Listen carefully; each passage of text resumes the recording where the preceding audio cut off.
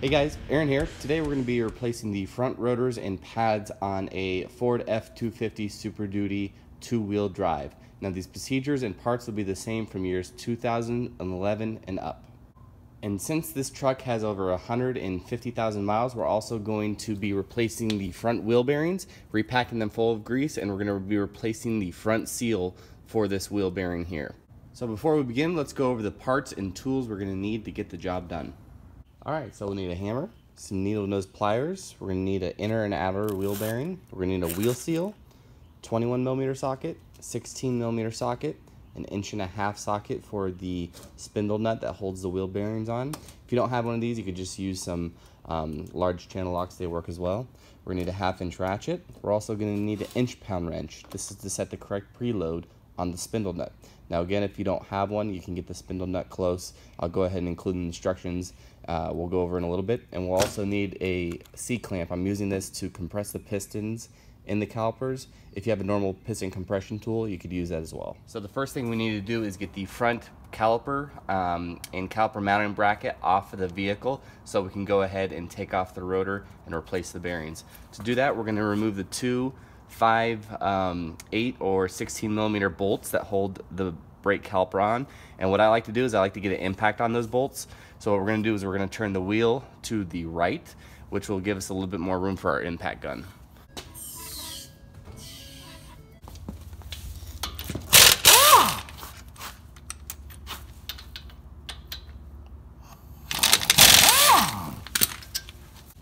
Go ahead and take your hand and pull on the caliper this way. This is going to compress the two pistons slightly, which will aid in removing the caliper. It's going to take about 5 or 6 seconds for that to occur.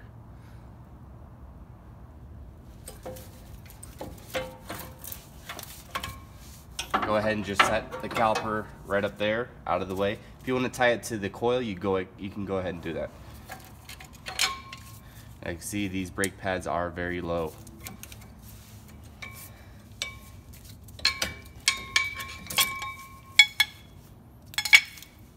Alright, next we need to take our 21mm socket and remove the two caliper mounting bolts. One is up and one is down here.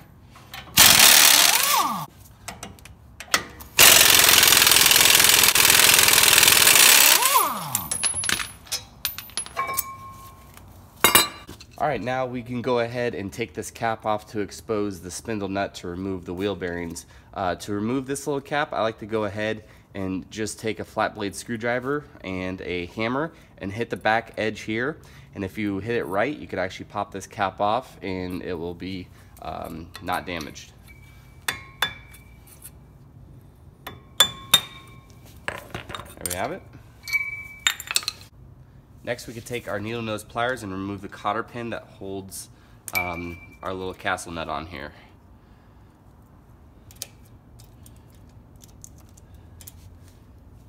We're going to reuse that. Go ahead and just pull this off. Now here's your spindle nut here. Generally they're pretty loose, they're not on real tight, so you could probably just remove it by hand. If not, you could take some channel locks and just loosen it up.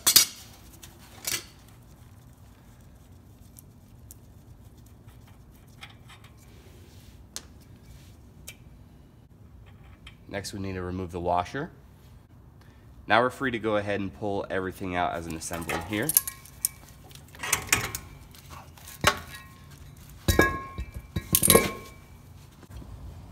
Now that that's done, let's go ahead and go to the bench where we can prep our new rotor for install. Alright, so here we have our brand new rotor. It's important to note that for the 2011 up F-250s, there are two available rotors for the two-wheel drive models. One of them is 13.5 inches in length, and one of them is 14.25 inches in length. So when you go to purchase your rotor, make sure you measure your rotors before you go to the store, or you could just check the links below for the correct rotor for your application. So as you can see, I have the 14.25 rotors. Now we can go ahead and prep our new bearings to be installed. We're going to be installing the inner bearing first, then we're going to go ahead and press the seal into the hub. Now there's a couple different methods as far as putting grease and packing grease into bearings. I like to use the old-fashioned method of just using your hand. Take some wheel bearing grease and just press the bearing into your hand.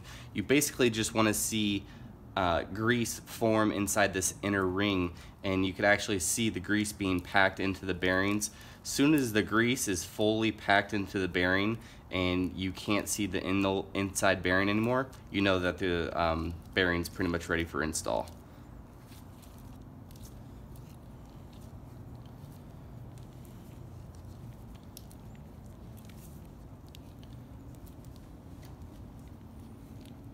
Alright, so the bearing looks pretty good. Before we throw her in, I'm just going to lightly coat the race.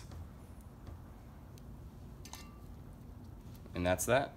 Now we're ready to install our seal. What I like to do is just take a light coat of grease and form it around the inner seal here. It's just going to make installation a little bit easier. Now you can take a hammer and slowly tap all the way around, and it'll press right in. Now it's time to go ahead and pack our outer bearing full of grease so we can install our new rotor onto the vehicle.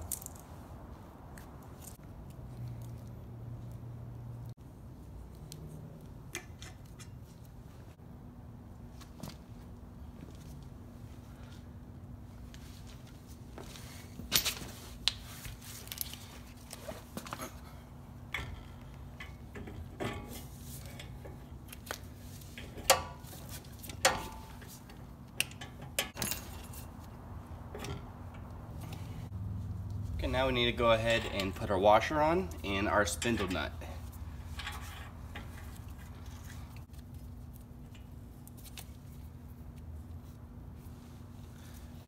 Now the correct method for tightening and torquing down this spindle nut is to take the spindle nut and take an inch-pound wrench and torque it down to 21 inch-pounds. And as soon as the inch-pound wrench clicks, what we're going to do is we're going to turn the rotor 5 times, which is going to properly seat the bearing. We're going to back off the nut, and now we're going to torque it down to 18 inch-pounds.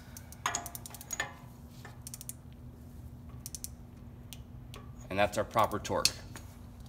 Now if you don't have an inch-pound wrench, basically 18 inch-pounds is as tight as you can get it with your hands. You don't want to put too much preload on these bearings, they'll get hot and fail prematurely.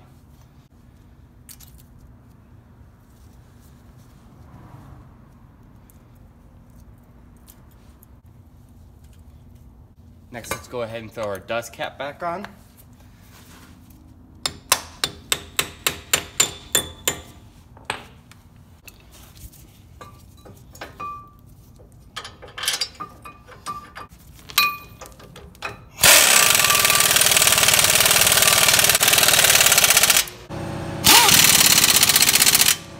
Now before we go ahead and throw our new pads on, what I like to do is take out these caliper slide bolts or slide pins and just put some new grease. It's always best to use some silicone-based lubricant, maybe even like a white lithium grease or something like that. Definitely has to be high temperature. Normal wheel bearing grease normally doesn't last as far as how hot these things can get. It'll tend to leak out and get onto the pad. So I'll go ahead and include a link in the description of a good grease that I recommend for lubricating these.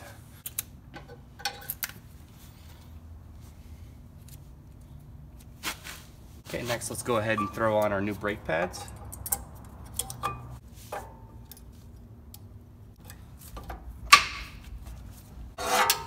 Now the last step before we throw our caliper on is we need to compress the pistons that are inside the caliper. I like to take an old brake pad and a large C-clamp. These work really well for compressing these big pistons. If you don't have one of these, I'll go ahead and throw a link in the description of where you can purchase one.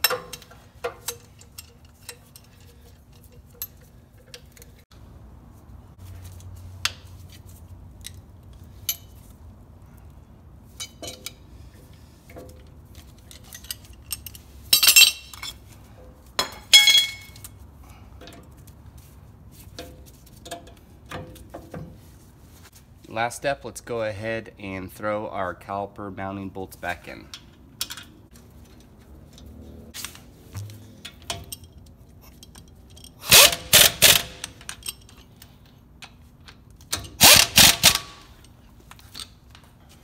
Alright, so the last step is going to be to throw the wheel back on, lower the vehicle, and take it for a test drive.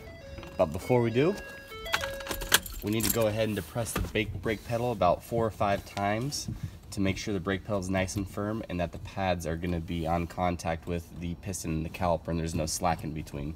So hope this video has helped you out. If it has, please like and subscribe. If you have any questions or comments, feel free to leave something in the comment section. Thanks for watching as always, guys. See you next time.